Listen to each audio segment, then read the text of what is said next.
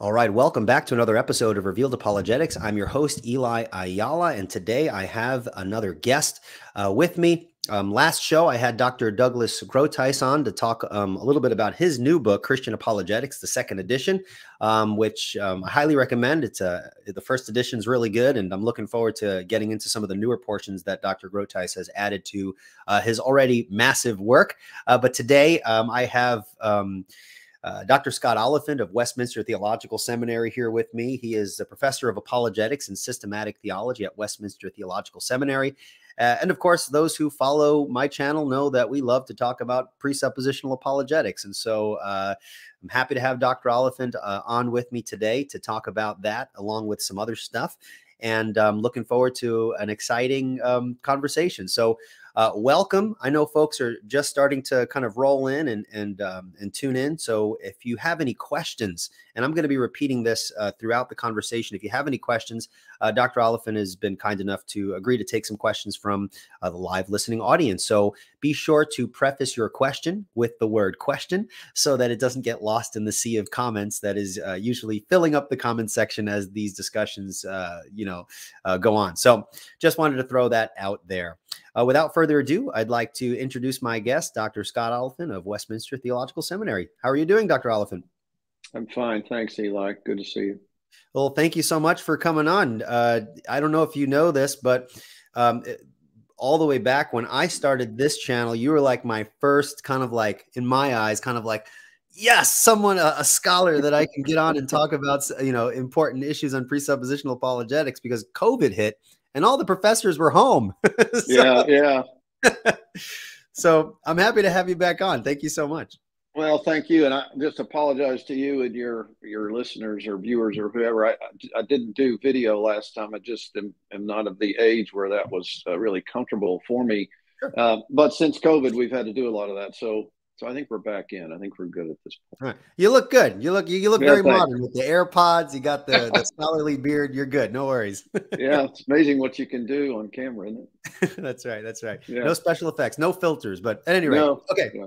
So why don't you tell folks a little bit about yourself in terms of your focus in your scholarship, and then we can kind of go into a little bit about a new book that just came out, and maybe we can kind of take things from there. Yeah, sure. Well, I've really been focused on apologetics, Reformed apologetics, for 40 plus years now. It's what drew me to Westminster as a student.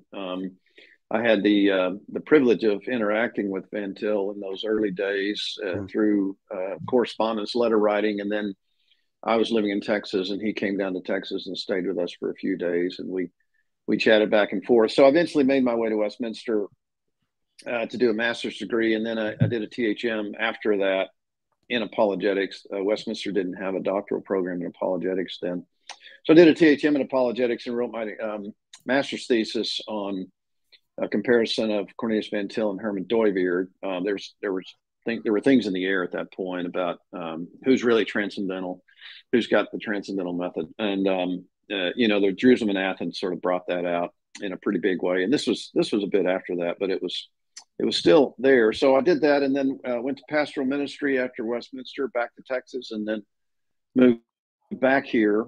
1991. So I've been here since 1991, and have tried to focus my attention on apologetics and some theology proper in the way that it impacts and feeds into apologetics as well. So you interacted. You said you interacted with Dr. Van Til through letter correspondence, not person to person. You kind of just wrote back and forth. Well, we wrote back and forth, and then eventually I wrote him and said, "Would you mind coming to Texas?" And we did a kind of a weekend conference with him, and he said, "No, I'd be happy to do that." It just so happened his wife had passed away at that point, and he wasn't teaching, so he said, "I've got a lot of time. I'm happy to come." So we had a great time. He said, "The one condition is you're going to need to take a walk with me each day that I'm there." And I was like, "This won't be a problem." The guy was in his 80s. So, but I mean, he would pick him up and put him down. He was in his 80s, and it was a 2-mile walk, and we were clipping along, and he was huffing and puffing, and I was peppering with questions, and it was a great time. I wish I'd had a quarter the whole time when I talked to him. Yeah, I've always found Dr. Van Til a very interesting person, not just in his thought, but just the kind of person that he was. I had a mentor here. Well, I'm in North Carolina now. When I was on Long Island, New York, I had a mentor. He was a pastor, OPC pastor. His name was Bill Shishko. I don't know if you ever heard of him. Yeah, yep. Bill Shishko. Folks who might think that name is familiar. He actually he's an Orthodox Reformed pastor. He debated James White on the topic of baptism, which I thought was an excellent debate if folks are interested in looking that up. To be perfectly honest, I'm more of the Baptist persuasion, but I actually think that Shishko had Dr. White, gave him a run for his money there on that topic. But at any rate, Pastor Shishko knew Van Til as well, and I was able to con him out of a copy of The Defense of the Faith, a signed copy Van Til had given him a while back. And I remember going out to dinner with Pastor Shishko and asking him, what kind of person was Van Til? Not the scholarly stuff, like just the person that he was. And he paused and gave it some thought. And he says, when I think of the type of person Van Til was, he says, I can summarize Van Til in this way. He was a child living in God's world, in his Father's world. And he explained that Van Til, as brilliant as he was, you remove all of the technical, philosophical, and theological jargon. He really just wanted to live in a world that is understood based upon what God had revealed. He just wanted to believe his Father, and how that played out had various technical applications given his context. But I thought that was very interesting kind of summary of Dr. Van Til. If I could just tell you the story, I think I put this in writing somewhere, but when I was going to come to Westminster, I wrote Van Til. I said, it looks like I'm going to be a student at Westminster and I'm excited. I just wanted to let you know. And he wrote back immediately and he said, when you come look for housing, stay with me. So I stayed with him for 2 weeks in his house here. And again, we had to go on our walk each day. He liked to do his daily constitution. And the thing that struck me, and I just remember as a youngster, I didn't think I was young, but I was young, watching him. Every neighbor that he would introduce me to, and there were 3 or 4, it wasn't like 10 or 20, but 3 or 4 different people out, and he would introduce me as he went on his walk. Everyone would say something like this: he's probably talking to you about Jesus, isn't he? Because that was his reputation. His whole neighborhood knew when he's out, if you're going to have a discussion, he's going to talk to you about Jesus. And he would visit neighbors in the hospital, unannounced and uninvited. He would just go in there with his Bible and read scripture and pray with them. And he was just a remarkable. He was an evangelist. He was an evangelist, and that's what motivated his apologetic. He, as you say, he wanted people to understand Christ is Lord, and our privilege is to serve him. Yeah. And I think that's so, before I kind of get into my main questions, I think that's so important because a lot of people who get into the apologetics game, so to speak, we tend to kind of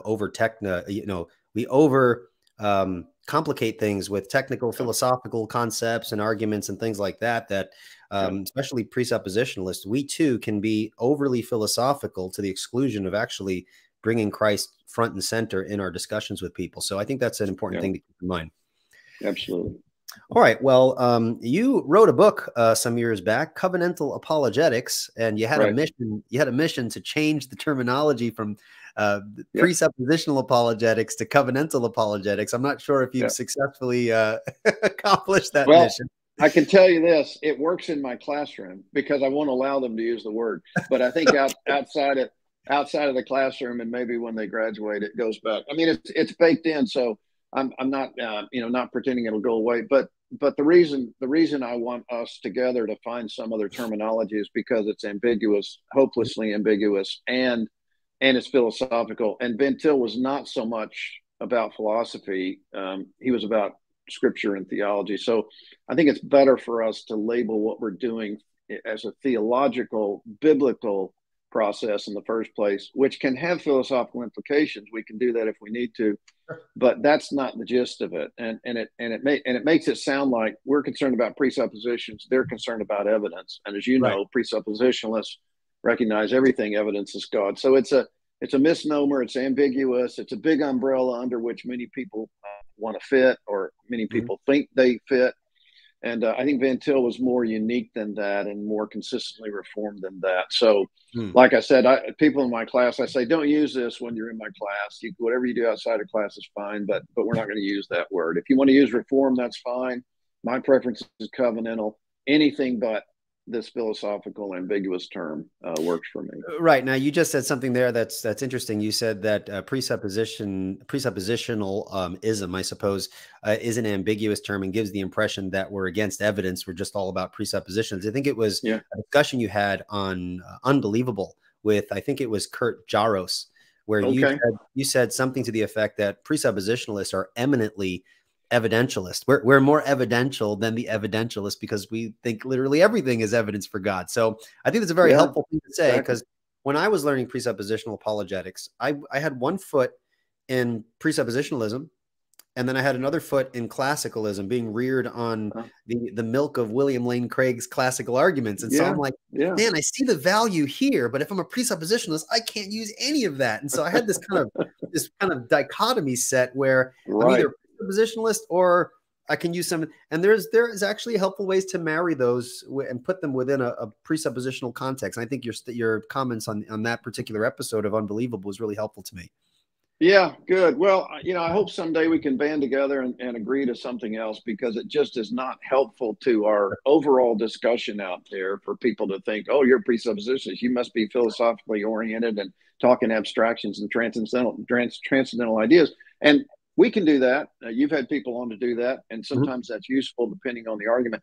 But fundamentally, we're meant to be biblical and theological. And so that's what our approach is. And it needs to be infused with that content before we move forward to talk about the other.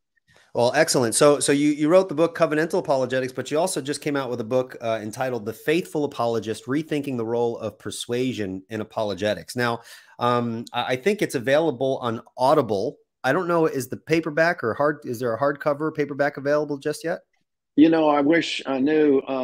It must be available, because I had a student bring it to me earlier today to sign one, and I told him it's the first time I've seen it, so I guess it's out there. But I'm the last. He's like, I just write the stuff. I don't actually look at the finished product. Yeah, I just don't know how the process works, but it's got to be out there somewhere, because he had one. Okay. All right. Well, the Audible version is definitely there. And I was reading the summary on Amazon. There were a couple of things that caught my eye, and I want to see if you can unpack for us here. So in the summary portion on the Amazon page, it says, quote, but too often this takes, and this is referring to the act of giving an answer, right? This takes, the apologetic can often feel like we're doing PR work for God, limiting our apologetic to a series of strategies and tactics. What does that mean? What is your opinion on the current state of apologetics, that it can often feel like that when we're doing it? Yeah, part of that is there are two sides to that. One side is, I was reflecting on Os Guinness's book, Fool's Talk, where he's interested in persuasion there in that book. And one of the things he says is this is not just, this is paraphrasing Os, but this is not just another ad campaign. We're not into marketing and sales. So that's part of it. And the other thing that resonated with me in that is that when I was a new Christian and in my early days as a Christian, the dear people who were discipling me, many of whom are still alive and still dear people, they were Arminian folks, and they might not have known the name, but that's kind of the way it was. And so I was kind of initially reared on a gospel that needed to be sold, because it's up to you to convert. The responsibility is sort of yours to do it. And I felt that because I was in an evangelistic ministry before I went to seminary. So part of what I'm trying to say there is that there are two sides to persuasion for Reformed folk. Okay. One is, as the Westminster Confession says, the Spirit persuades. He works by and with the Word to draw people to Christ. The Spirit is the primary persuader. And then it's our responsibility, I think, as Christians, to conduct ourselves with wisdom toward outsiders. And part of what that means is we want to try to connect with them. We don't want to push them away.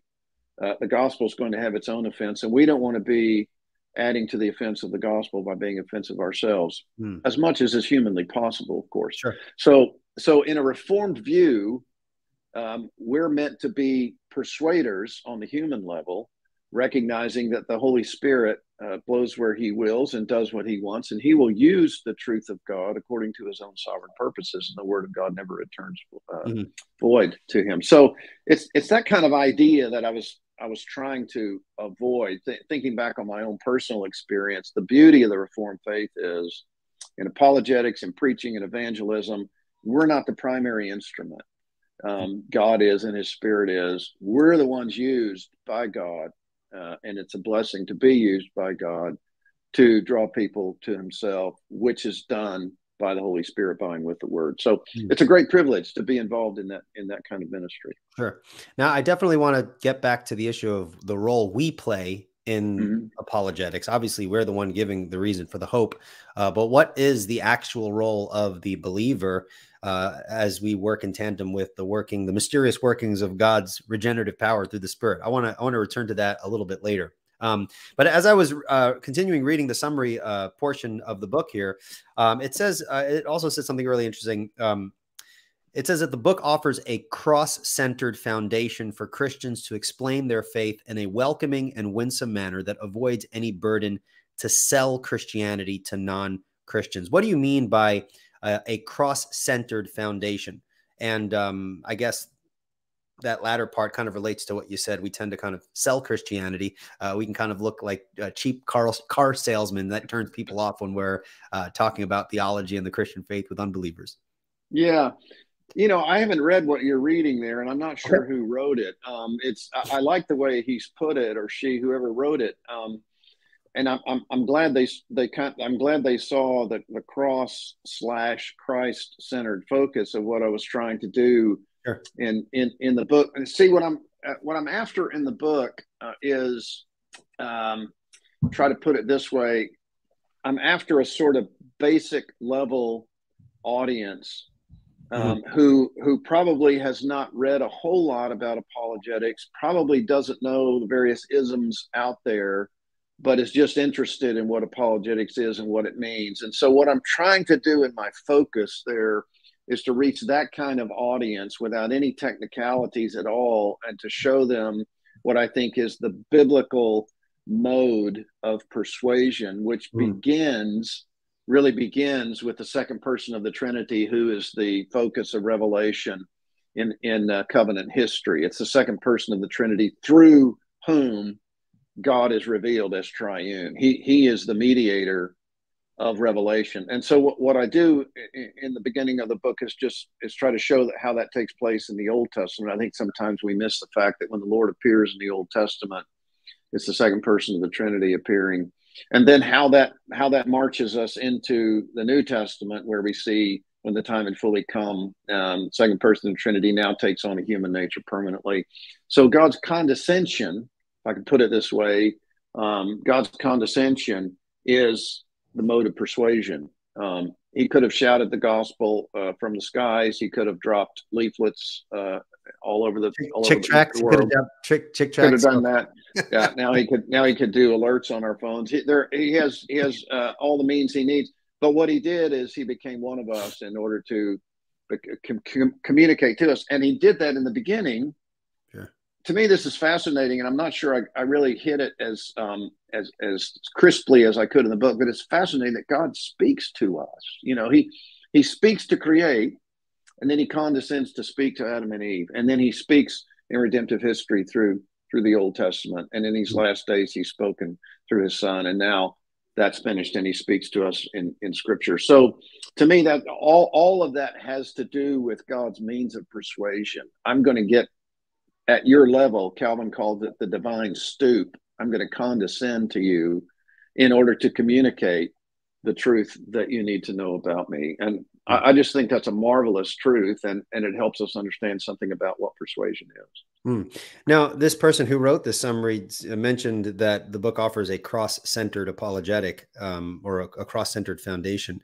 And of course, you didn't write that, but I'm sure you would agree that that's what you were going for. So my next question is, what does it mean to say that an apologetic is cross-centered? What does a Christocentric apologetic look like, and why do you think, say, for example, presuppositionalism offers that to believers?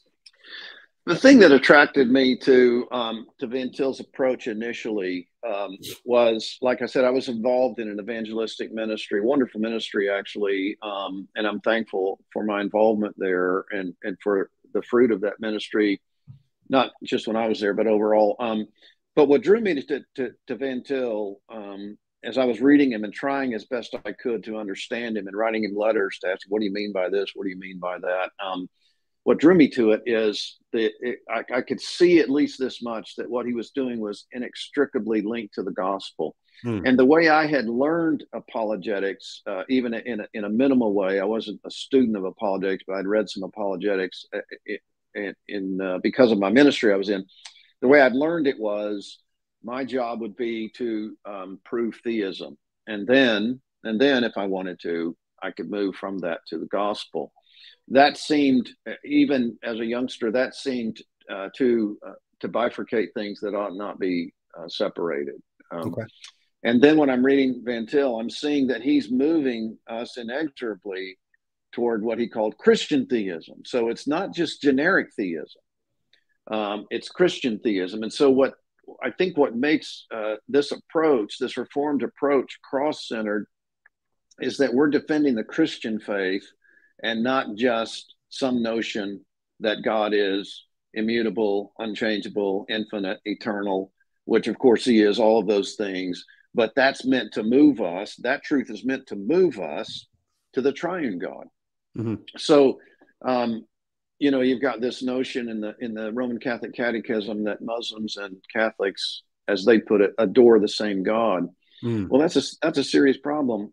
Number one, it would mean that both are idolaters because it's not the true God.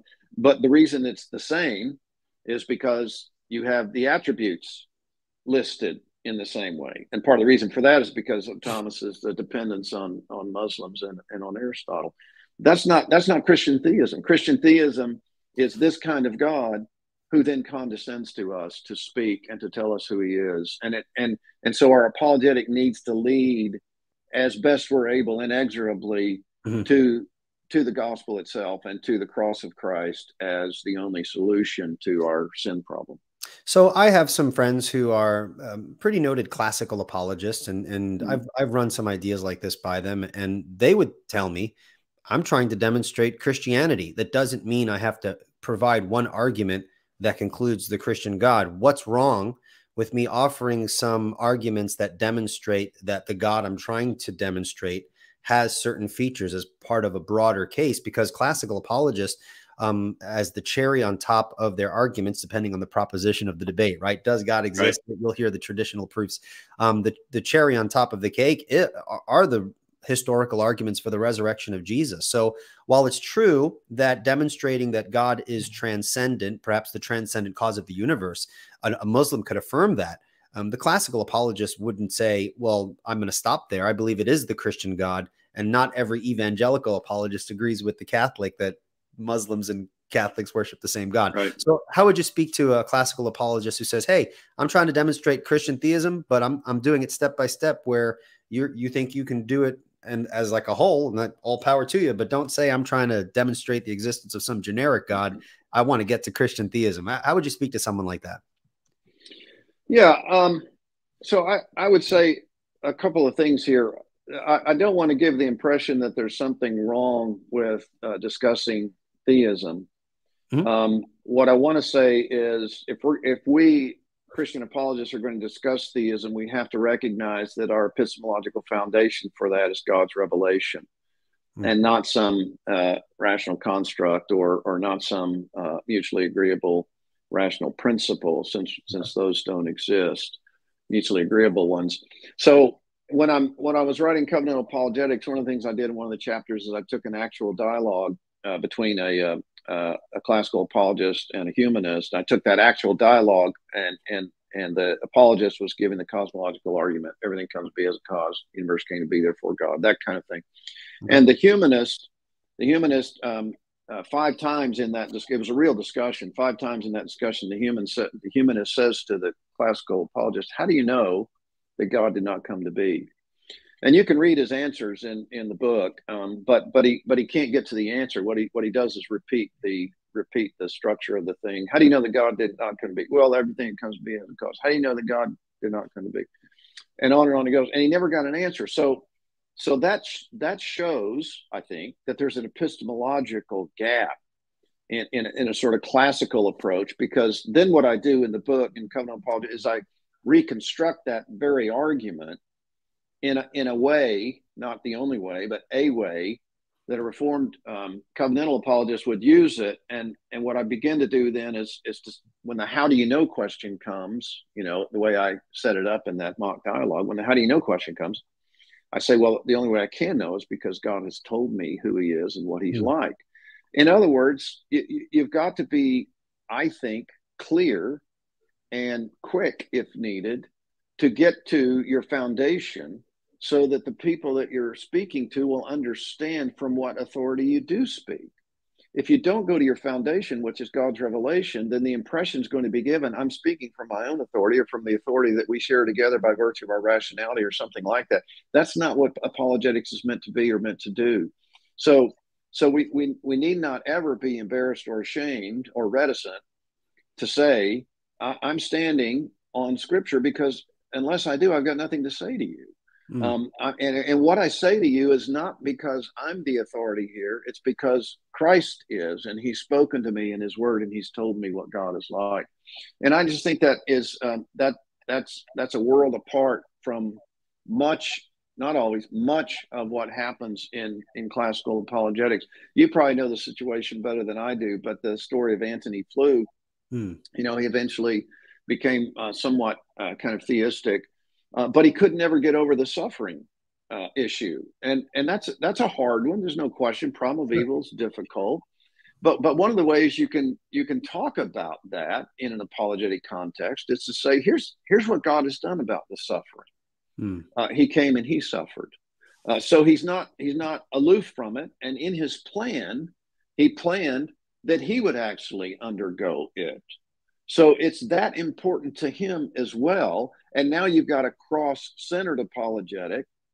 Maybe it doesn't answer everything the person wants to ask, but it answers everything they need to know in order to understand what God thinks about suffering. He took it on himself. You can't do that if you're so boxed in kind of a theistic context.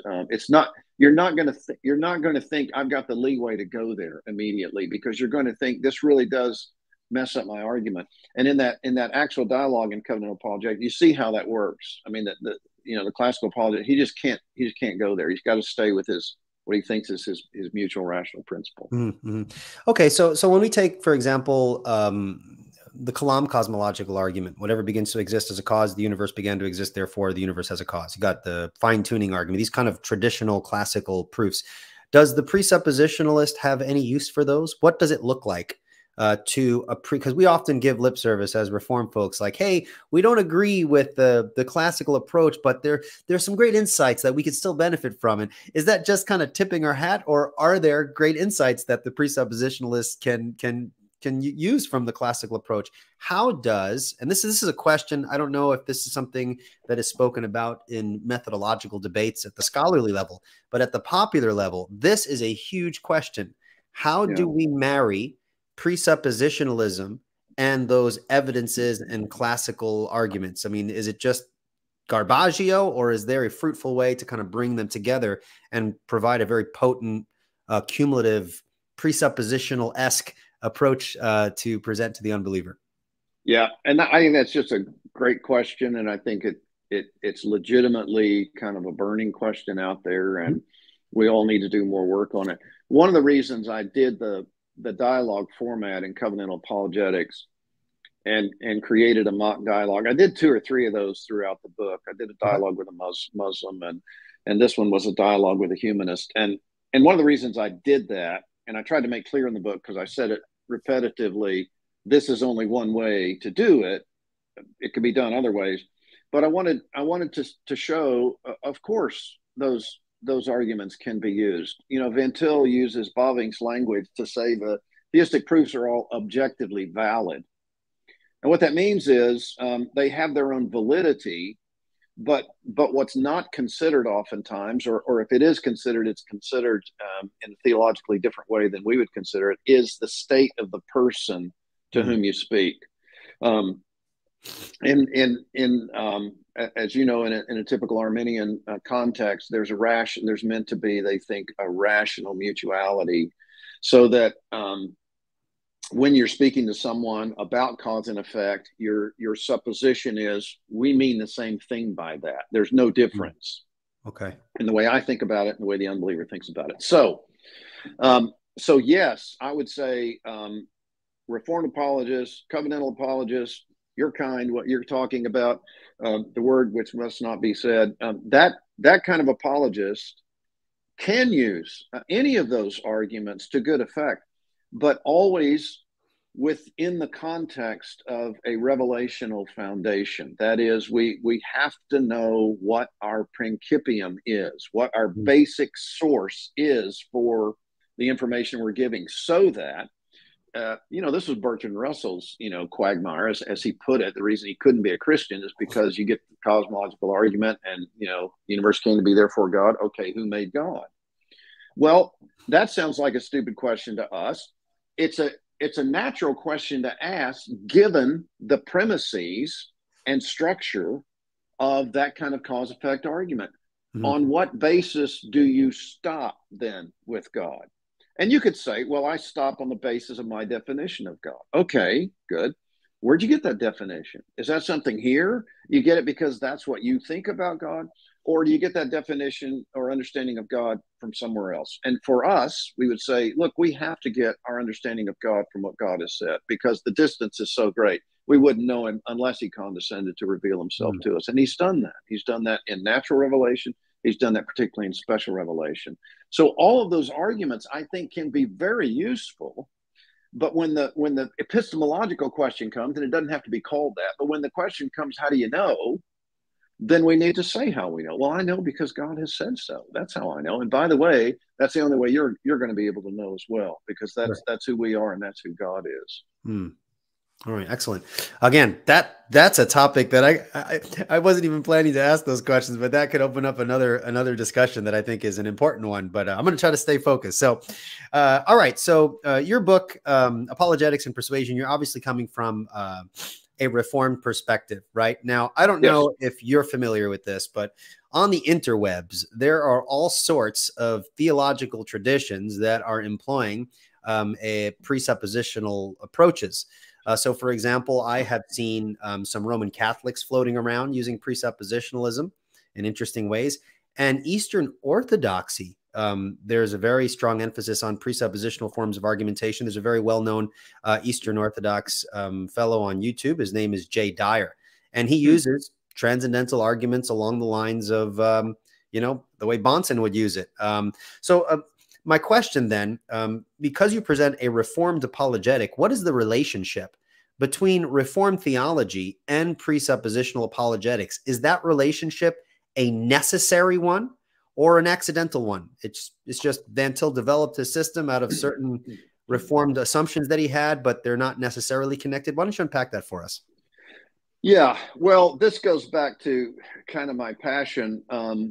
When I was a fairly young Christian living in Texas, a well-known apologist came to town to speak, and I had the opportunity to chat with him afterwards. And his name's not important; everyone would know it, but it wasn't Sproul, but it was somebody that people would know. And so I had a chance to meet with him and just started talking to him about apologetics. And I was pretty sure where I was at that point, but I wasn't. I hadn't been at it very long.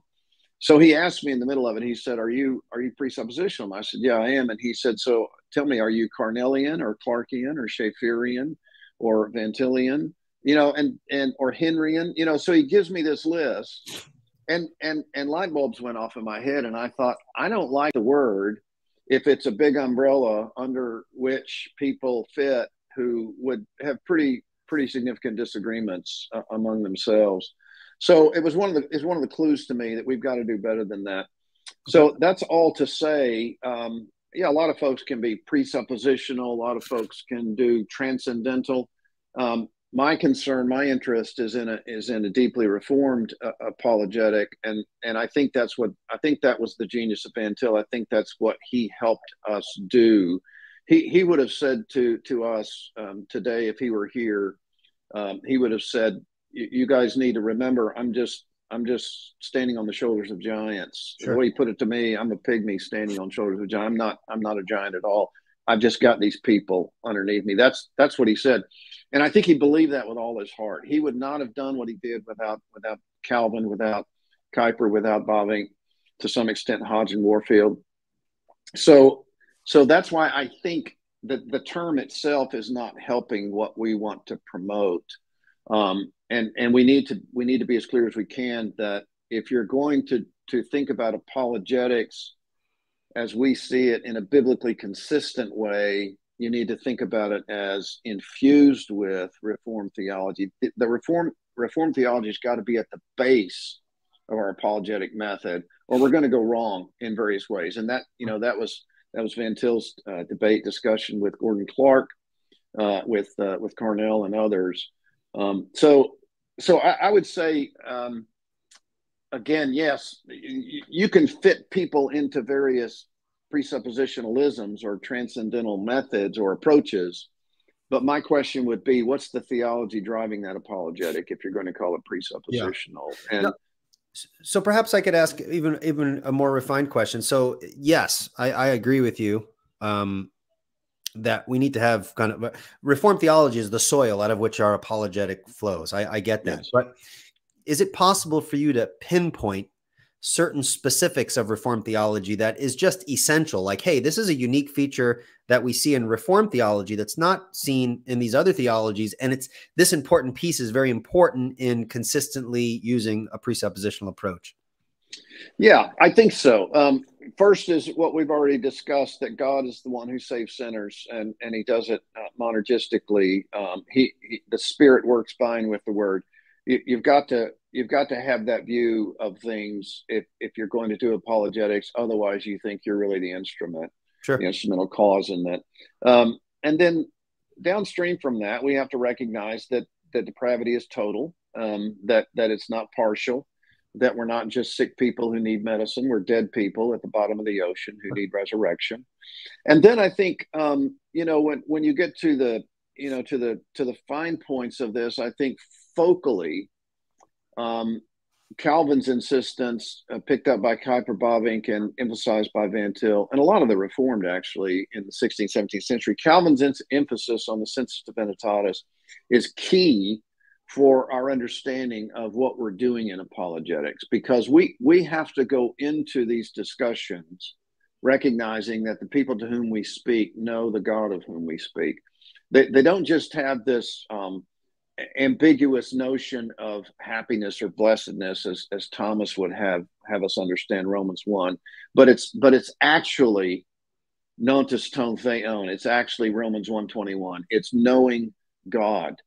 And that's what Paul wants to set out. And I was just in my class this morning, in my second year apologetics class. We're also going through the prologue of the Gospel of John, taking off from Gerhardus Voss's good study on that, where he makes it clear, I think correctly, that the second person of the Trinity has been the revealer from the beginning, and that the light that enlightens every man is actually the knowledge of God. So you combine the prologue with Romans 1, and what you have, I think, is a biblical certainty that you never go to anyone who is a tabula rasa. Every person who is self-conscious by virtue of their self-consciousness is at the same time God-conscious. And that's a dynamic, active thing working external to them and within them, Romans 2, the works of the law written on the heart, so that what you're wanting to do in your apologetic, this is the persuasion part of it, is you're wanting to reach in to that sensus divinitatis and connect with it so that the Spirit might use it for his own sovereign purposes, but our prayer would be use it for conversion. That seems to me, you've got to have those things in place if you're going to be presuppositional. It's got to be informed by that brand, if I can put it that way, of Reformed theology that has that strong emphasis on the sensus divinitatis, which was Calvin's genius, really, and was picked up by the other Reformed. I think that's massively important. Would you equate Calvin's sensus divinitatis with kind of the notion of like innate knowledge of God, just to innate knowledge? Yeah, I mean, there were debates about that and discussions because the notion of innate looked Cartesian back in the day, and so if you use the word, you've got to define it. What our forefathers would call it is a cognitio incita, meaning an implanted knowledge. And I like implanted better because it in one sense it means it's from the outside in. It's put in there by God. And that's really Paul's emphasis. We know God because God has made himself known. We don't know God because we construct some sort of theological structure concluding that God exists. We know God because God inserts his knowledge into us. And that's something that, so many even Reformed Christians don't get. They don't get the clarity of what Paul's giving us here. There've been discussions, Eli, you may know about these on, what do we think about natural revelation, natural theology, all that kind of thing. And those are helpful discussions. But before we get into that discussion, we need to define our terms. Sure. The way I define natural revelation is that's what God does. God does in and through all that he has made. Natural theology is what we do with what God does. So some of our Reformed forebears wanted to call natural theology the sensus divinitatis. They called that natural theology because any knowledge of God for them is natural theology. I think that confuses the issue. I don't like that distinction. So I want to say that doesn't mean it's wrong. I just think it gets confusing. I want to say natural revelation, God's activity, natural theology, what I do with that. So God puts his knowledge into us by and through the things that he's made, and that's comprehensive. That's internal, that's external, that's always, it's dynamic, it's 24/7, it never ends. Okay, so I have two questions then, because this idea of implanted knowledge I think is very fascinating, and I think this comes up a lot when presuppositionalists are defending presuppositional claims against other competing apologetic methodologies. A lot of people really zero in, well, what do you mean by implanted knowledge? How do you defend that scripturally? What is a go-to scripture that we could use, or scriptures that we can use, that you think most strongly defends the idea of implanted knowledge? Is it just Romans 1? Nontes ton theon, they know God. Are there any other passages that we can kind of go to show, we know the God that created us? The very fact that we're conscious of ourselves, we must simultaneously be conscious of God, as Calvin would suggest. Yeah, I think Romans 1 is the best one for us.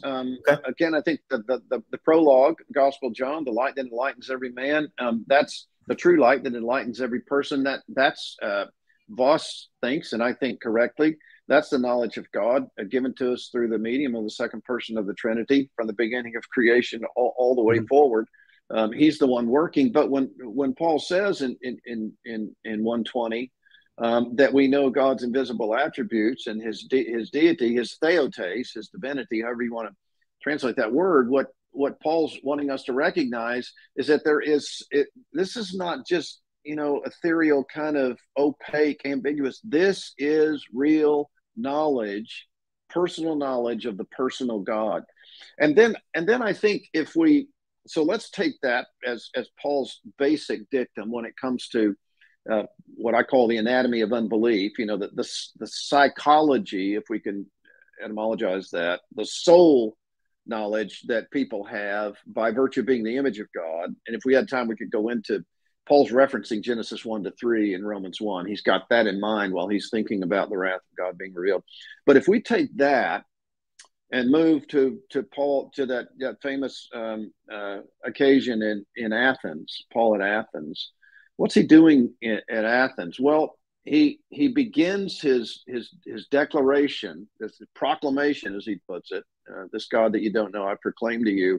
He begins with what we would think are some of the most difficult aspects of God's character. He begins with his aseity. He begins with his sovereignty. He begins with the creation of Adam, and from one man, every other person comes by virtue of Adam's covenant head. Difficult things in this culture. Schaeffer called this people without the Bible. This is a culture of people without the Bible, more or less. So Paul begins there, and then he quotes the two poets. Again, Aquinas says he quotes the poets because they've got it about half right. That's not what Paul's thinking. Why does he quote the poets? In him you live and move and exist. We are his offspring. That's the persuasion point. See, Paul knows, I guarantee you, Paul knows the people that he's speaking to, they know God. So he's appealing to their knowledge of God at Athens in this proclamation. They say he's unknown. Paul said, no, he isn't. I'm going to tell you why. Here's what he's like. You know, the God who made heaven and earth, doesn't need anything, doesn't dwell in temples made by human hands, etc. This is who the true God is. And he says, even some of your own poets have said this. Now, then the question is, when, let's say, Epimenides says, in him you live and move and exist, is that proposition true? In him you live and move and exist. I ask my class this every year, and I get blank stares because they think it might be a trick question, and it kind of might be a trick question. So is it true? Is it true? In him you live and move and exist. When Epimenides wrote it, it's false, because the him is Zeus. It's a false proposition. Paul's made it true by pouring the biblical Christian theistic content into the statement, so that when he uses it, he also translates it into a Christian context. So, and the people listening to him would have known that. He's already set up the one he's speaking about. And then when he uses their statements, it's a point of persuasion, something they already know, something many of them would have affirmed, but now it's got completely different Christian theistic content. Sort of like what the Apostle John is doing in John 1. In the beginning was the Word. Logos. So okay, exactly right. Yeah, that word was around and in the air and had been around for a few hundred years before John even wrote it. And the Lord inspires the Apostle John to take it and use it and give it completely different content. He was in the beginning, and he was with God, and he was God. And by the way, he became flesh. I mean, it's just a remarkable passage, rich passage for us and for apologetics. So I think that's the point. That's where we see persuasion in its panoramic view in the New Testament. You know, I had a guy say to me one time, I was speaking to a Presbytery group, and I did a little bit on Romans 1, and he raised his hand and he says, you know, all you guys have is Romans 1. Is that all you've got? You know, you just keep using this and using this. And I said to him, because I was in Florida, I said to him, let me quote R.C. Sproul to you in another context, but the same quote. How many times does God have to say it for it to be true? So, you know, Sproul had used that before, and I used that when it came to Romans 1. And the fact is, you know, Scripture says it elsewhere, and you can piece together other passages of Scripture. I think Psalm 19, you know, Paul's thinking about that as he's writing in Romans 1. The heavens declare the glory of God. Day to day pour forth speech, night to night reveal knowledge. All of that is God revealing and giving in and through everything that's made. And Paul ensures us that when God does this, it gets through. It doesn't bounce off. He implants it. It's plain to us because God made it plain to us, Romans 1:19. So we know that it's there because God makes sure that it's there, and God doesn't fail in his task. So I think unless you've got that as kind of your central focus with the gospel, you know, context and the knowledge of God as your central focus, you're going to miss what a true Reformed covenantal apologetic is.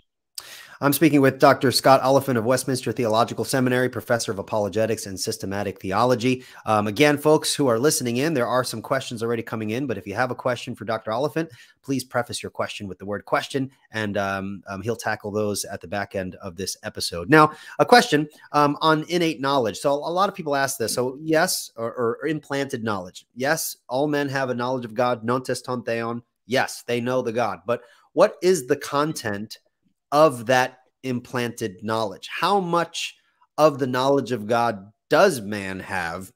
And can we go further than just simply saying enough to condemn him? That's true. But people say, you know, do people know that God is triune? If not, and we have kind of just a limited knowledge of God enough to condemn us, then what's wrong with the natural theological arguments, which kind of show that, you know, we can deduce the sort of God that everyone kind of has an internal conception of within their own rational thought categories? Does that make sense? Yeah, it does.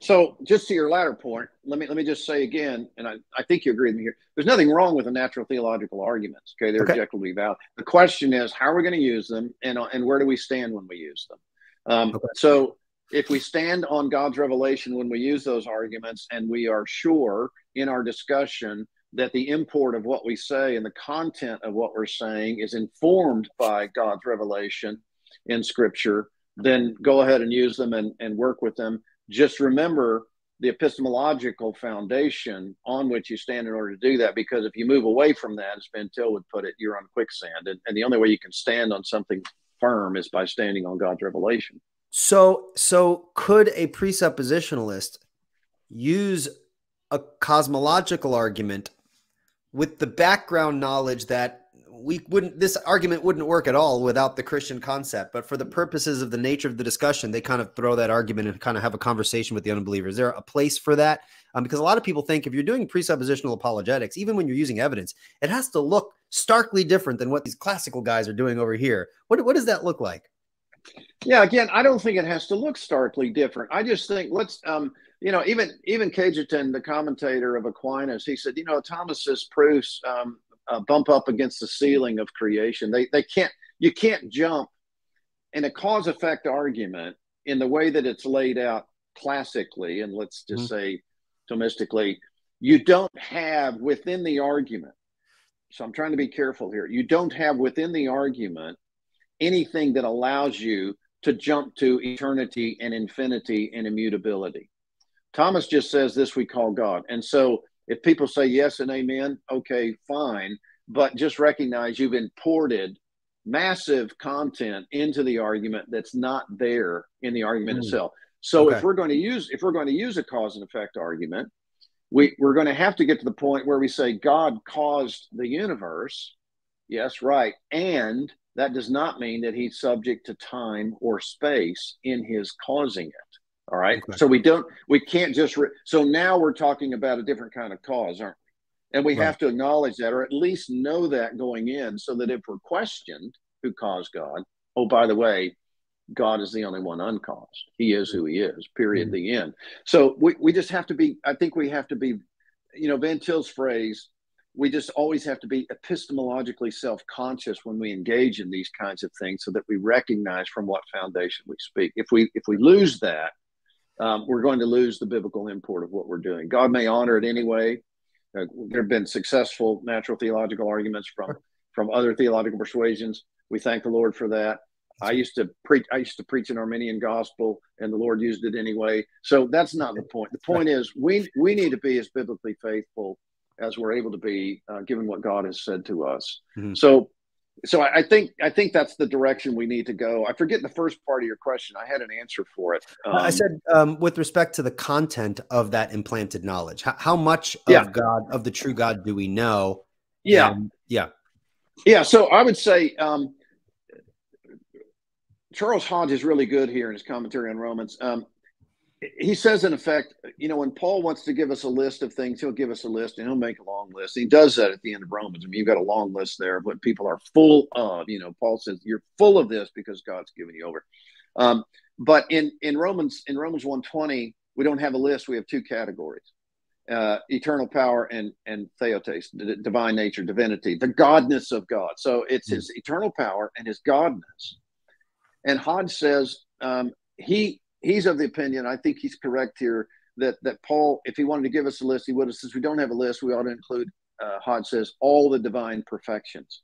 Now, that doesn't mean all of them are always in us in the same way at the same time. It's not like God just sort of dumps all the divine perfections into our soul and there it is and there it stays, because the point that Paul's making there is that the wrath of God is being revealed. There's this dynamic of revelation. Again, back to Psalm 19, day to day pour forth speech, night to night reveal. There's a dynamic going on so that we're knowing God truly and perhaps in different ways at different times in the world.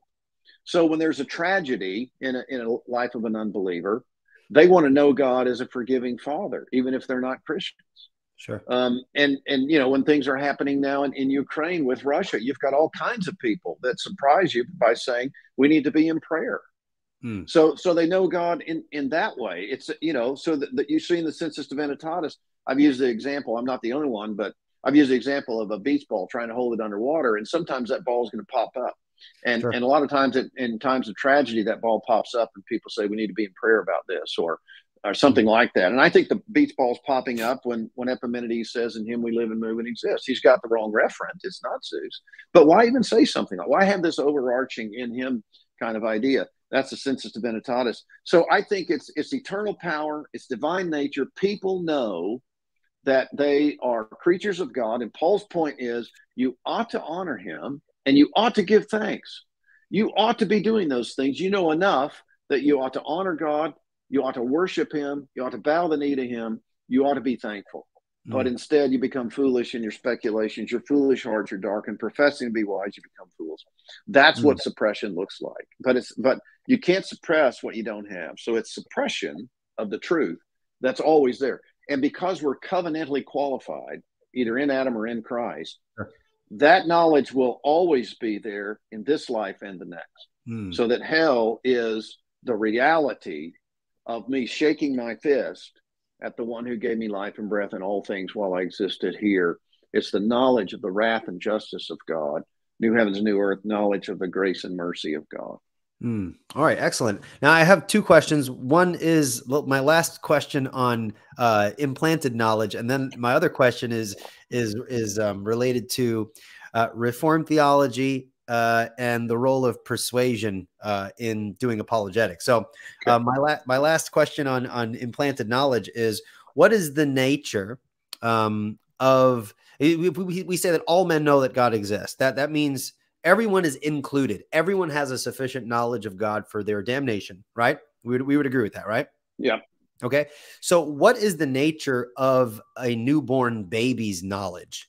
When you have someone who hasn't even, fully developed mentally, what is does a newly born baby have a knowledge of God enough to damn them? And how does that work?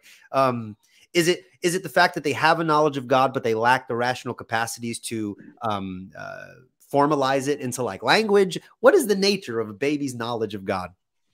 Yeah. And I think those are fun questions. The Bible doesn't give us much information about that. I think that's why I like to say, and I think Van Til says this somewhere I just read recently, along with Calvin, to the extent you're self-conscious, you're God-conscious. And in my own view, I had a discussion about this a good while back now, with a particular philosopher who was kind of upset that I was saying this knowledge doesn't have to be propositional. I don't think it does at all. There's much more going on in knowledge than simply propositions. An example I've used is when one of my granddaughters was 3 months old. She and her siblings and mom were living with us for a while because my son-in-law was deployed. He was in the Navy. So so this granddaughter was born in our home, and in a few months was just kind of being reared here. When she was 3 months old, I would walk in the door and she would smile and get excited. That's knowledge. And I don't know what kind it is. I don't know what's going on in her brain, but she knew me, and she was actually, you're going to be surprised. She was excited to see me. So that's baby knowledge. If you came through my door, I'd be excited to see you.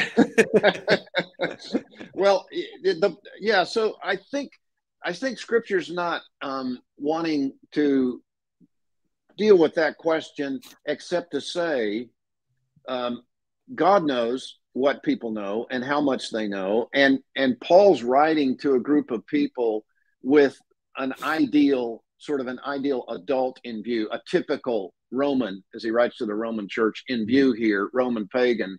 It'll filter down in various ways to children. But again, to the extent they're self-conscious, they're God-conscious. And if you have children, I had children, you know that when they're very young, the big questions start to come, even if they're not provoked. The questions about heaven, questions about God, questions about life. So kids are getting that already, and that, I think, is an example of the sensus divinitatis at work. All right, thank you for that. Now I have one last question on my end, and then we'll move to some live questions. I hope you're enjoying this conversation. I am. I love how you explain some of the things that are floating around in my mind and questions that I hear. So I appreciate that. But here's my personal last question before we kind of shift to some of the audience questions. So some folks from other apologetic schools of thought who are perhaps more critical of Reformed theology might say something along the lines of, if Calvinism slash determinism, so a deterministic form of Calvinism, is true, what's the point of being persuasive in apologetics? It's ultimately up to God anyway, whether you're persuasive or not.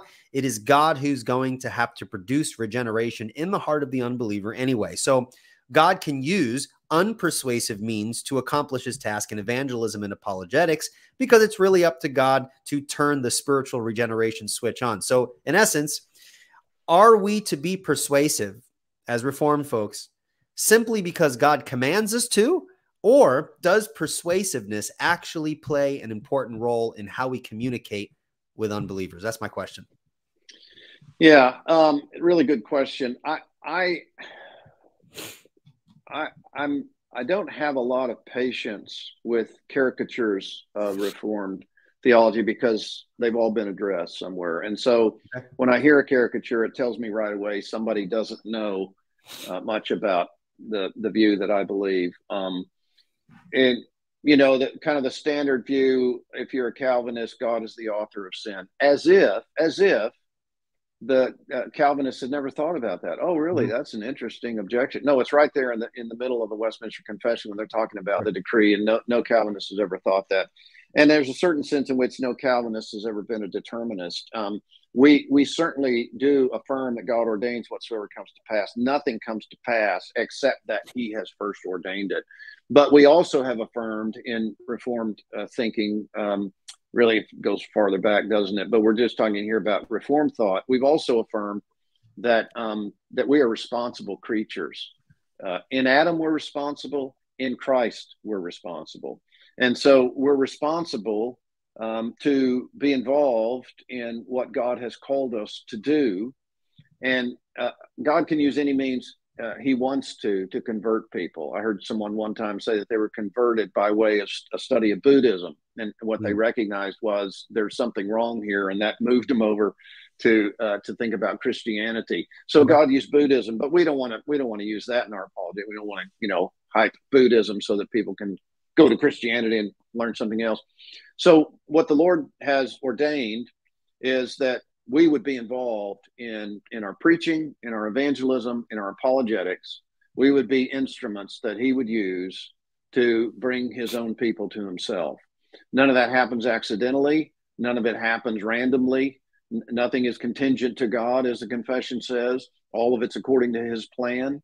But he's planned that he would use the likes of us in preaching, evangelism, and apologetics in order to bring people to himself. So, I've had people say to me, you probably have too, they sort of come and say, oh, by the way, no one was ever argued into the kingdom. And I say to them, exactly right. And let me just help you here. No one was ever preached into the kingdom. No one was ever evangelized into the kingdom until and unless the truth of God is used by the Spirit of God to change hearts of people. And that's what the Spirit does. He's chosen to use us in that process. And we're meant to be biblical in the way that we present the gospel. And I'm not saying there's only one way to do it. There are various ways to do it, but we're meant to be Christ-like in the way that we do it. And one of the things that I do in the book is I use a couple of the examples of Jesus talking to the Pharisees and the Jews and show how persuasive he is in using their own words against them in some cases, but also drawing them in by saying, oh, this is what you believe. Well, guess what? You've got to believe this as well. So, the point here is if someone thinks Calvinism means that our involvement is meaningless and useless, they just don't know what Calvinism is. It's a caricature. It's nothing that Calvinists have ever believed. Right. All right. Well, thank you for that. You are doing an excellent job, and we're making good time. And we're going to move to the audience questions. There's a couple here. We'll go kind of a shotgun speed. You don't feel like you have to rush through them, but don't feel like you have to give kind of a long explanation too. So some of them are pretty short. Some of them will require a little bit of unpacking, but let's try to get through as many as possible. I really appreciate when folks ask questions, and it's very helpful. It's the opportunity for folks to kind of interact. So first question here is from Scott Terry. Thank you so much for your question. Did Dr. Oliphint ever meet Greg Bonson, and did they ever have any interaction? I did meet Greg. He came to Westminster one time and wanted to interact with our faculty on the theonomy book that was written. I don't know if you know that book, Theonomy, a Critique. It was edited by Barker and Godfrey, and Greg called and wanted to join the faculty, interact with it back and forth, and he did that. And in those days, as today, there weren't any theonomists on faculty, so it was a lively exchange. It was lively. But I don't think either side was convinced of the other. But Greg and I just didn't have a lot of opportunity to interact much. He was in California. I was here, and then he died rather suddenly. I will say this is kind of interesting anecdotal. Okay. The book Van Til's Apologetic that Greg wrote, sure, where he compiled so much of what Van Til wrote in a systematic way. Yeah. This guy here. Yeah, there it is. Me too. I've got it right here, and I require that in my class, in my second year apologetics class. The interesting thing about that is, it took Greg quite a while to get that eventually done because it's a pretty significant piece, and it just takes a lot of effort. I was one of the ones who was an editor, meant to be an editor of it before it went to P&R to be published. Okay. So the finished manuscript arrived on my desk the week that Greg died in the hospital. So providentially, it came out just in time, and I think it's been a very, very useful resource for us in apologetics. My students, I have them read it every year, and they are always enthusiastic about what Greg does there. Excellent. I always love those kind of side stories. Oh, that's very fascinating. All right. Thank you, Scott, for that question. Random Theology asks, does Dr. Oliphint think presuppositionalism requires a coherentism epistemology?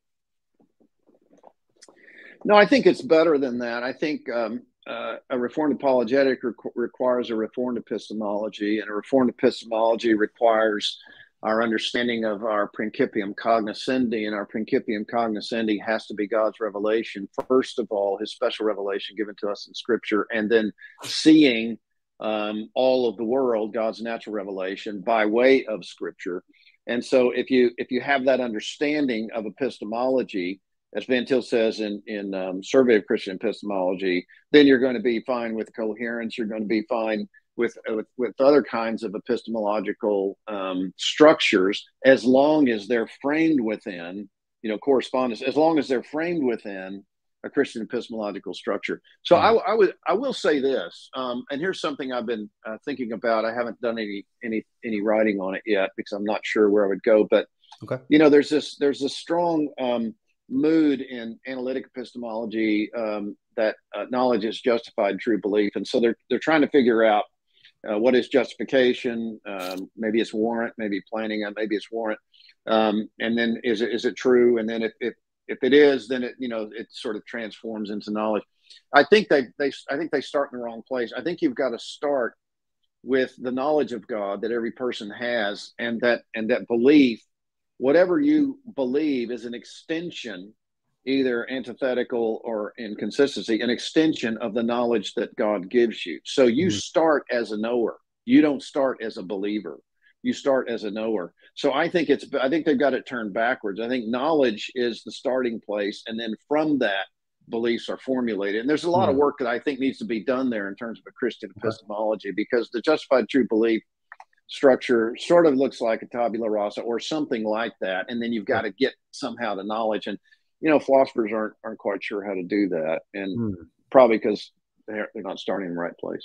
That's an interesting question there. That's your interesting answer. Thank you for that. We want to go read something now that's related to that. Our Arthur Bear asks, how can we transcendentally argue against a Mormon? How does their worldview not have the preconditions for intelligibility? So that's basically, presuppositionalism works great when you're talking to the atheist, but what happens when you have the Mormon knock on your door? Yeah, well, see, I think this is where you've got to think about Reformed apologetics a little bit more carefully, because Reformed apologetics is really just another form of Reformed evangelism. It's a form that's going to deal with objections. It's a form that's going to deal with real questions that come. But the problem with Mormonism is not intelligibility. The problem with Mormonism is it's a cult, and it's a perversion of Christianity. And so so let me just transfer this a little bit. One of the things I did in covenantal apologetics, I did this mock dialogue with a Muslim. Well, Okay. he's got a book and he says, this is the word of God and it's self-attesting. We've got a book and we say, this is the word of God and self-attesting. How do you deal with that? Well, let's talk about what you actually believe. And when you begin to talk about what they actually believe, then you're going to want to try to poke holes in what they're saying. I think Jeff Durbin's probably one of the masters at this because he deals with this a good bit. And you try to poke holes in what they're saying in terms of what their own religion holds. So what I was doing with the Muslim, the mock dialogue, is I took an actual Muslim book on Islamic theology.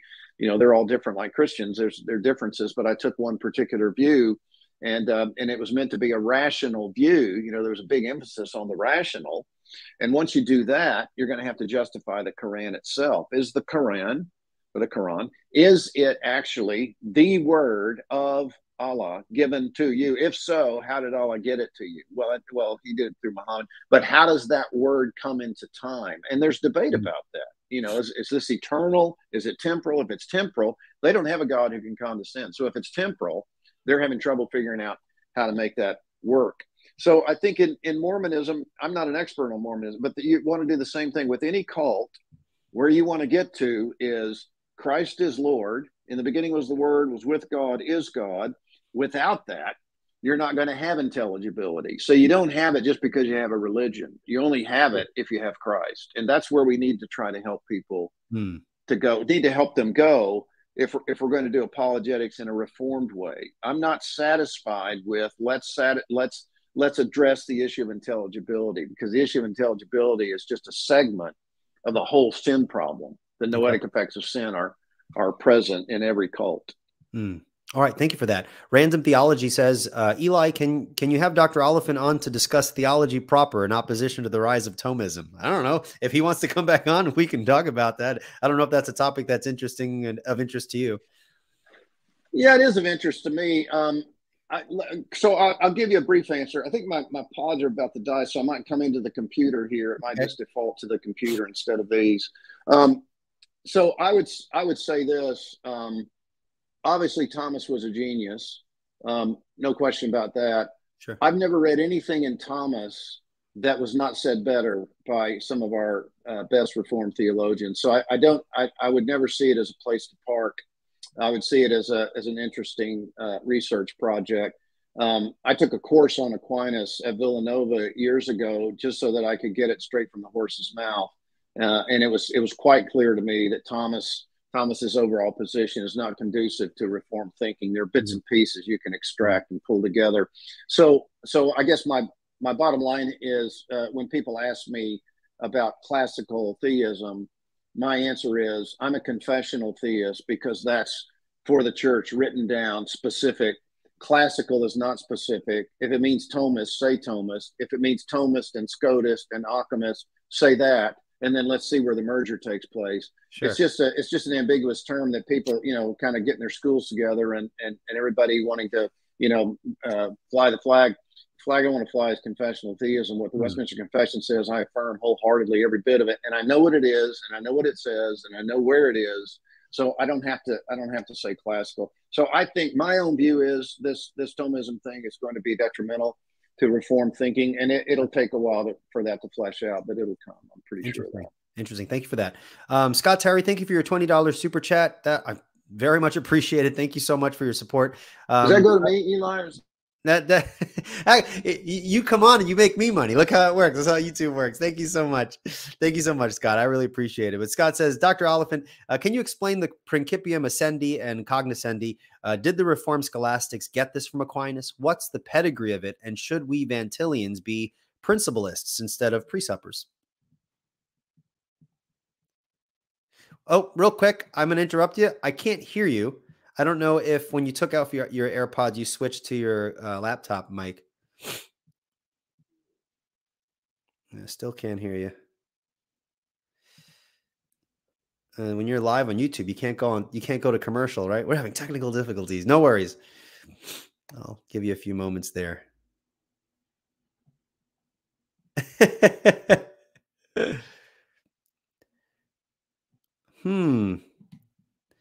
Okay. There is a way to change your microphone to your laptop. Are you using a laptop, Dr. Oliphant? Yeah, maybe you should sign out and then click the link back in, and there's that little screen that tells you to type in your name. There might be an option to click on like your settings and like turn on the laptop microphone. Why don't you try that? And I'll tell a couple of reform jokes while you're gone. Yeah, no worries. It's happened before. It's okay.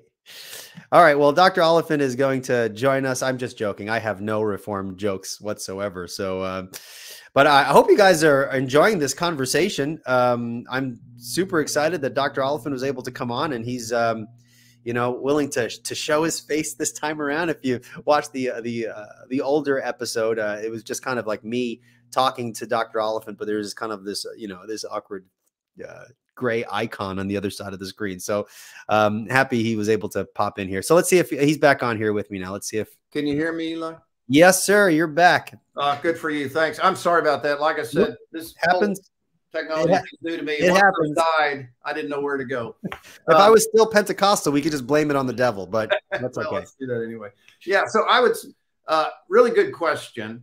I'm not an expert on the pedigree of the ascendi cognoscendi. I know the Reformed used it. Likely it's from medieval theology. The Reformed would have put new content, particularly into the cognoscendi, I believe. And whenever we think about the two principia of Reformed theology, it's got to be God and the triune God, not just generic, but the triune God of Christianity. And cognoscendi has its focus in Scripture, special revelation, but must also include natural revelation, because as Van Til teaches us, they have to go together. They're limiting concepts. You don't understand one without the other, and it's been that way since the beginning of creation. So, sure, I like what he says. Principialists, that's much better than presuppositionalists, but anything almost is better than presuppositionalists in my view. Okay, thank you for that. Viet Mai says, how does one get better at recognizing their unbelieving friends' presuppositions, central concerns, or fears, so that one can use that to effectively point their friend to Christ? That's an excellent question. How would you address that? It is excellent. And let me say, first of all, I'm not an expert at this, but in thinking about this, I think one of the best ways, and as much as I'm able, I've tried to do this, again, not an expert, but one of the best ways to do that is to go into almost every conversation with the resolve that you're going to be asking a lot of questions. Not in an offensive way, but in a genuine, concerned way, ask questions about what people are saying and what they mean by what they say. So I've got an example I've given before. A good friend of mine who's not a believer, he was raised Jewish and is not so much anymore, but he came back from a trip overseas, and he was in a country where there was a good bit of suffering. And he sort of came up to me right away, and I said, "How was your trip?" And he sort finger in the face, he said, "Your God does not exist because of the suffering I saw." And so what are his presuppositions there? So what I said to him was, how do you know that my God is responsible for that suffering? You see what I did there? I went to the epistemological question, and I challenged his assumption in his, statement that he knows the God that I believe in, which he doesn't. Now, obviously, there are some things in there that you understand why he would say it that way. So you could say, well, don't you can't do that. But instead, what I did is I challenged his assumption that he knew the God. He knew as a Christian, he knew the God that I believed in. And I asked him that question: how do you know the God I believe in is responsible for that? And he just sort of looked at me, and we let it go. A few weeks later, he called me and he said, "I want to talk." So it got to him. It was one of those questions, and he wanted to know who Christ was, and he wanted to know about his work, and we had good discussions about that. So I think the best way to do this is to go into any discussion, not in the first place wanting to hammer home your points, but in the first place wanting to know what these people believe, why they believe it, and what questions they're really dealing with. One more example I think might be useful here, Eli. you know, the testimony of Rosaria Butterfield in her book, Secret Thoughts of an Unlikely Convert. She was an activist lesbian teaching at Syracuse University, and she was in charge of the gay and lesbian group there. This is before Obergefell, so this is, you know, back 2000s, early 2000s, and no, I think late 90s, early 2000s. And she wrote an editorial in a paper against Promise Keepers, and she got a letter from a local pastor. After she wrote that, she got a lot of letters, and she said, I had a box on one side of my desk, hate mail, box on the other side, love mail. And she got this letter from a pastor, and she says in her book, I didn't know what box to put it in. And that opened up a conversation, and eventually the Lord converted her through the ministry of this pastor. But not all, what the pastor did was, and this is the way Rosaria reports it, he asked her three basic questions. How did you come to your conclusions? How do you know you're right? And do you believe in God? He's challenging her as a scholar. Sure. Give me the thought process here of how you got to this editorial. And by the way, does God fit into this at all? And it just devastated her. I mean, the Spirit took that and just drove it into her heart, and it got her. So I think that's the kind of thing we need to be adept at as much as we're able. And this is not my strong suit, but I want it to be my strong suit. How to ask the best questions so I can get at what people are really needing to hear. Yeah, I think it's important to just recognize that everyone has presuppositions, and then just ask yourself, what is this person presupposing when they say this? One of the ways that I found helpful is watching movies. When I watch movies, I love watching movies. I enjoy them for entertainment, but I also try to, in my own thinking, identify worldview assumptions in some of the comments they're saying. Yeah, and it's helpful. You kind of pick up kind of a sense of like, there's something behind what that person's saying. So I try to do it with people I'm talking with, although I don't bring it up when I'm talking with people. I don't want to always be pointing out their presuppositions, but I do try to pay attention to it. It's kind of like a little mental exercise I'd like to do. Yeah, exactly. Yeah, probing questions is a good way to do it. And like you said, training yourself to think that way when you're reading a piece in a newspaper or watching a movie or something like that. What's going on behind the scenes here that makes that statement what it is? Right. That's a good practice. That's right. Scott, thank you again for another $20 super chat. Thank you so much. I really appreciate that. Scott asks, Dr. Oliphint, Van Til said Hendrik Stoker was the greatest living philosopher, yet I can't find any of his writings except for his essay in Jerusalem and Athens. Can you comment on Stoker and his influence, if any, on Van Til? Yeah, I agree with Van Til on that. I think Stoker's undervalued and underappreciated. Part of the reason for that is that he's not translated very much. He wrote almost everything in Afrikaans. And you know, when I meet somebody from South Africa, I try to say, could you not set aside a little time and translate Stoker for us? I think somebody was working on it at one point, because I got a manuscript in my box, and I don't even know whose it was, and it was translation of some of Stoker's material. But the essay in Jerusalem and Athens is the best thing on Van Til's epistemology, written from a theological, philosophical perspective.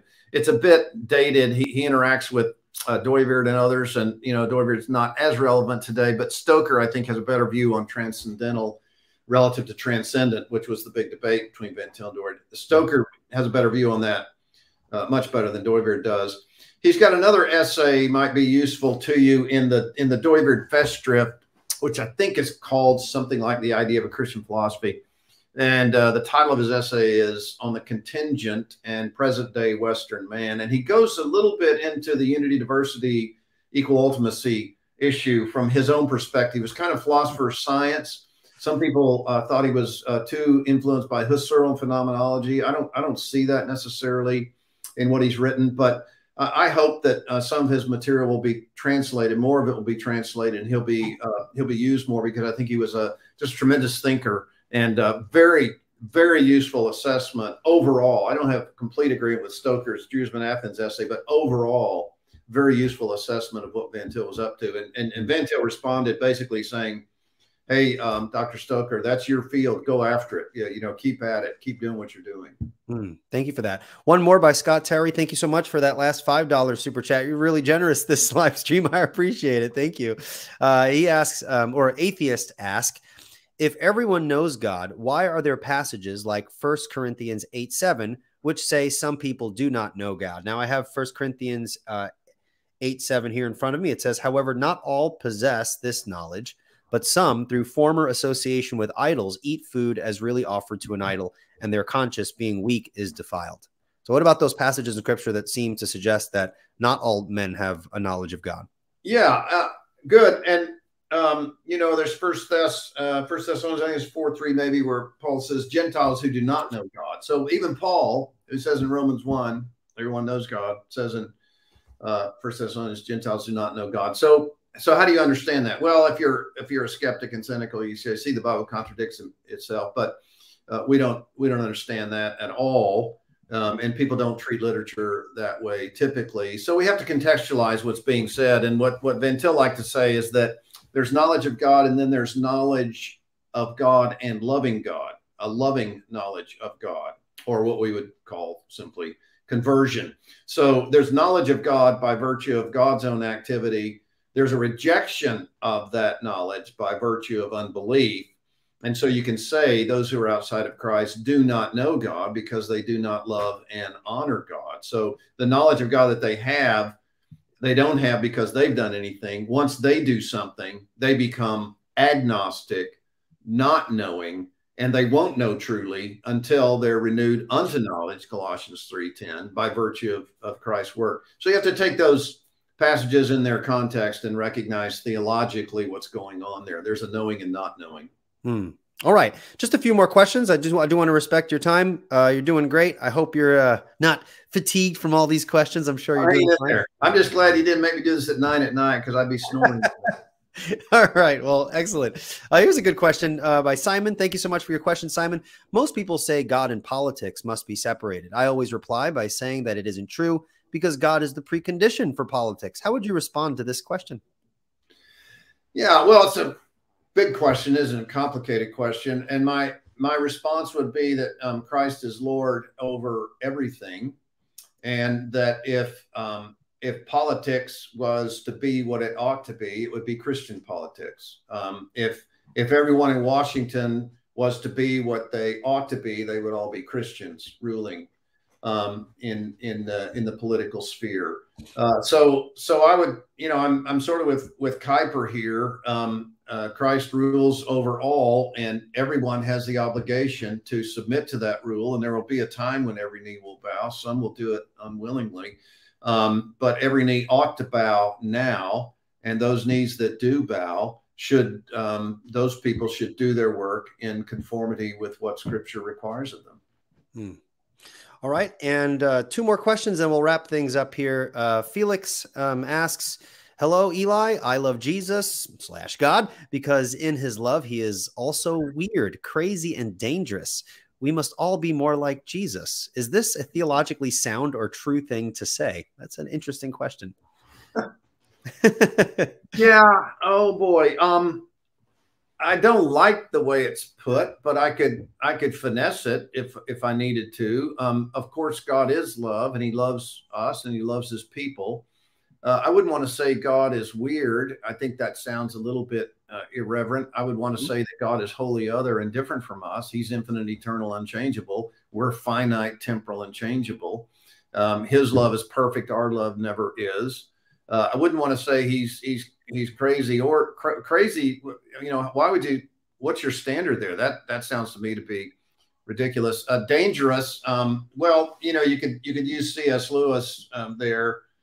You know, is Aslan safe? No, he's not safe, but he's very good. God is very good, and he's not safe in the typical way that we think about it, because he will come to judge the quick and the dead. And so that's why it's our responsibility as people made in his image to bow the knee and repent and submit to him and experience the love that he gives in Christ. So I guess I'd have to quibble with some of the language here. I think we have to be a little more careful in the way we describe God, the way we think about him. All right. Thank you for that. And one last question, just out of respect for Dr. Oliphint's time. I do apologize if I missed your question. I got to scroll through these individually, and there's a lot of comments here. So we'll leave this as the last question. And sorry if I skipped you. Matt Paisley asks, can you speak to the concern some raise as to how crimes against God in the temporal time can fairly translate to an eternal punishment? Any recommendations to further study this argument? I suppose temporal crimes warrant eternal punishment. How's that fair? Where's the justice in that? Yeah, well, the reality is crimes against God are sins against God, and violations against God by those to whom God has given life and who he's made in his image for eternity require an eternal punishment. If we weren't in his image and if we weren't going to exist in eternity, then things might be different in that hypothetical possible world. But the way that God has made us, once we exist, we will never not exist. We will exist in this world and we will exist in another. And there won't be a time from that point forward when we don't exist. And because God has made us fundamentally as his image and his covenant creatures, our sins against him are sins against an infinite eternal God. And so they require an eternal punishment. And that's God's justice meted out on his creatures. It's always meted out on all of his creatures. For those who are in Christ, it's meted out on his son. It's not passed over. It's still meted. For those who are outside of Christ, it must be meted out on themselves. Excellent. Now, I do apologize. I want to squeeze this one last question in because I think it's really practical. And so here's a question by Samuel Haupt. How would you approach those who are apathetic and indifferent? It's very common in college campuses here in Europe and elsewhere. I think that's a really good question, and we'll end with that one. I do too. And again, I'm not the I'm not the expert on this. I have dealt with people like this, and what you will find, given time, is the apathy is just more suppression of the truth. It's a cover. There are things that they're going to be extremely passionate about if you take the time to get to know them, to ask questions, to probe a little bit. No one can be truly apathetic. Apathy is just a cover for the things you really care about that you don't want to show. And the reason we know this is because Paul tells us, other reasons, but Paul tells us in Romans 1:25 that people worship and serve some god or gods that are created if they don't serve the true God. And that worshiping and serving is passionate. So there's passion internally that's being suppressed, covered up, hidden. And the best way to do this, if you're able, if the Lord allows in his providence, get to know these people, talk to them, find out what they're passionate about, and then you can begin to probe why they might be passionate about that and not something else. The great example that I've used before, Francis Schaeffer had this conversation. I think he was on a ship at some point, and he was talking to a man who was a materialist, and they were talking about materialistic philosophy. And Schaeffer, and he said, I must go now. It's late, and my wife waits in the cabin. And Schaeffer asked him, he said, before you go, I want you to think about this question. On what basis can you know that you love your wife? So here's a man wanting to be consistently materialistic, and yet he has this love for his wife. That doesn't fit in a materialistic universe. Apathy won't either. And so you can try to get behind that by seeing what people are not apathetic about. Maybe their spouse, maybe their children, maybe their, all these sorts of things, maybe their job. And then you can begin to probe why those things are so important. It's a great question. There's no silver bullet here, but I think, again, questions are the best way to go. Sure. Excellent. I'm speaking with Dr. Scott Oliphint of Westminster Theological Seminary, professor of apologetics and systematic theology. Judging from a lot of the comments here that weren't questions and didn't get shared on the screen, a lot of people are enjoying this conversation. So thank you so much for listening in, folks. And thank you so much, Dr. Oliphint, for giving me 1 hour and 33 minutes of your time. It's very generous of you. Well, happy to do it. I'm sorry about the glitch, but I'm glad we got back on track there. I'm glad you can hear. No worries. No worries. Well, folks, if you really enjoy this content, please do me a solid and share these videos.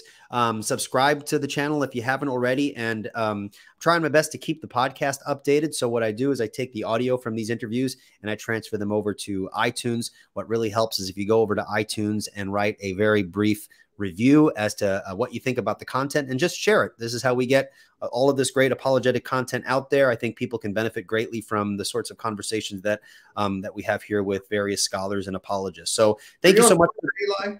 I'm sorry? Are you on Twitter? I am on Twitter. Yes. All right. Well, again, I'm no expert, but I have an account that was set up for me years ago, so I'll have to go and find you and follow you. All right. Well, I'm on Instagram. I'm on Twitter, and I don't know, perhaps it's a total depravity. I just created a TikTok account. Well, you're way beyond me. I'm going to give it a shot with some apologetic content. We'll see what happens, but yeah, well, keep me posted. That's interesting. All right. Well, thank you so much, Dr. Oliphint. I get some FaceTime in China, huh? There we go. Yeah. Well, thank you so much, Dr. Oliphint, and thank you so much, everyone, for listening. Thank you for the super chats. I appreciate you guys. Until next time, take care and God bless. Bye-bye.